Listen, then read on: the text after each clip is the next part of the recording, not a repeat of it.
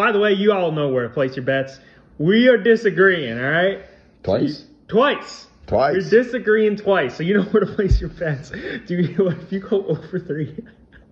If we're being real, we're only putting one video out this week, so we do have to bring up something that happened to us last week.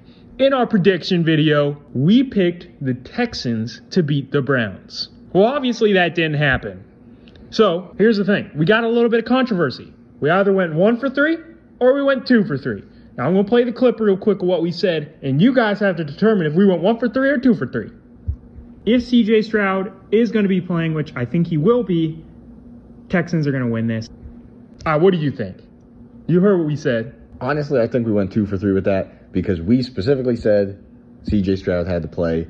Of course, we're not going to pick them to win if he's not playing. That's like picking the Patriots back in the day when Tom Brady was playing and Tom Brady's out. You still going to pick the Patriots? It's a completely different game. That's fair. Yeah, that's fair. Okay, so we think we went 2 for 3, but you guys have to let us know in the comment section. And this is important for me. This would be the first time we went 1 for 3. We cannot have that. And at the very worst case, welcome to the team. I've been there. Yeah. At the very worst case, we should just wipe that one from the board and say you went 1 for 2.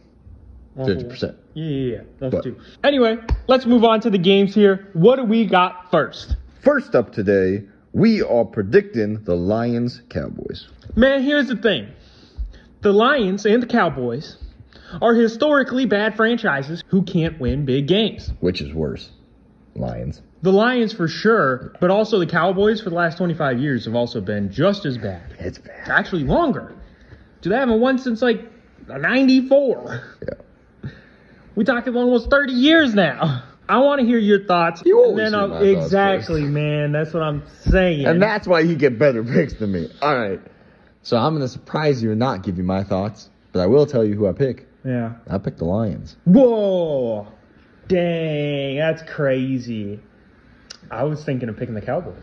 I can't pick them. It's too close to the playoffs. They might be thinking about the playoffs. See, here's the thing. The Lions, Jared Goff, they lost to the dang Bears, man. They almost lost to the Bears twice. I know. I don't have any faith in Jared Goff, which means I don't have much faith in the Lions. So that means you are on the Cowboys bandwagon and you are all about that Dak Prescott. The Dak attack going into the playoffs. You're all on board? Is that what you're saying? I need you to say that if that's who you're picking. I'm not all on board with them going into the playoffs. I'm on board for them winning this game.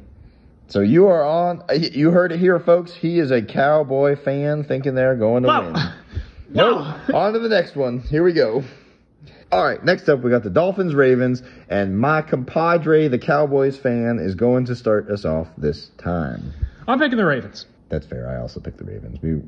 I guess we should discuss a little bit more, but it's pretty straightforward. Here's the thing. They beat the 49ers in a pretty big blowout of a game. Ugly. But honestly, if there weren't 4 dang turnovers in their side of the field, this would be a completely different game. As it was, Brock Purdy threw like 2 or 3 interceptions, and it still was a game going into half, man. There was a point where they had 2 or 3 turnovers on their side of the field, and it was still a game. So I don't think the Ravens are as good as everybody keeps saying they are, but also the Dolphins are nowhere near as good as their record shows. I mean, come on. You barely beat the Wow Boys last week. Come on now. And they're not playing at home. Now, we're talking about the Ravens. Yeah. There's this thing going around that says every GM that tried to not sign Lamar Jackson should be immediately fired after this season performance. What? I'm telling you, everyone's on this bandwagon. What?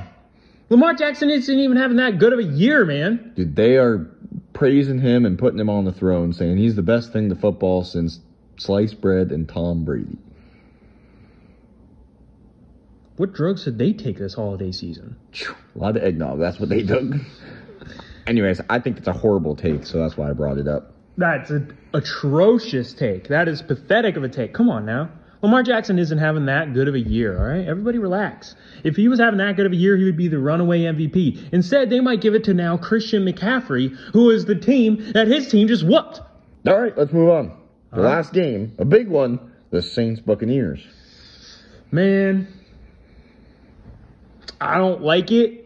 I don't understand why the Buccaneers are trying this year. Mother truckers didn't try nothing last year. They were like, man, we got Tom Brady. We don't got to do nothing, man. You know, I ain't got no worries. I got a good contract. Yeah. Don't need to try. We won Super Bowl. We're so good. Yeah. And now this year, everybody's contract's coming up, and they're all trying, and they're all freaking putting effort in. Where's this effort last year, mother truckers? It's a hot take Tuesday. You're saying you love the Cowboys and are a diehard fan, and now you're saying that the Buccaneers weren't trying last year. And they weren't trying. Look at the effort this year. Come on now. Let the record show he did not deny being a diehard. I'm not a diehard. I was too late now. I'm not a diehard Cowboys fan. Come on now. I don't even know if I want to pick this dang game. Mother truckers don't try. You got to pick first. I'm picking the Saints. Man, I think I got to pick the dang Buccaneers. Mother trucker. I don't want to pick the Bucs, but I think I got to pick the Bucs. Dang it. This is upsetting. Well, on that note, we're going to take off for the day because he's filled with anger and we're only going down the rabbit hole. So, by the way, you all know where to place your bets. We are disagreeing, all right? Twice. We're disagreeing twice, so you know where to place your bets. If you go over 3. That means you at least missed one. Yeah, that does, but that means I went 2 for 3. But if you want to make a lot of money this next week, bet against me. Yeah, so that means pick the Cowboys and pick the Buccaneers. Let me ask you this. Yeah. Before we take off. Yes. What happens if I go place a bet on you? Does then that counteract my luck and the bet will lose because that's more important and yes. then I'll actually be right? Yeah. I think I'm going to do that here this week, folks. So maybe you should bet on me because I'm betting on him. Dang it. You found a way. That's unfortunate. All right. I don't know who to bet for at this point. If he's actually going to go place a bet on my picks, you know that ain't going to work. Which means you got to bet on him. But also, he's always wrong when we disagree. So good luck with figuring that out. Remember to like, subscribe, let us know what you guys think in the comment section. Until next time, keep it real.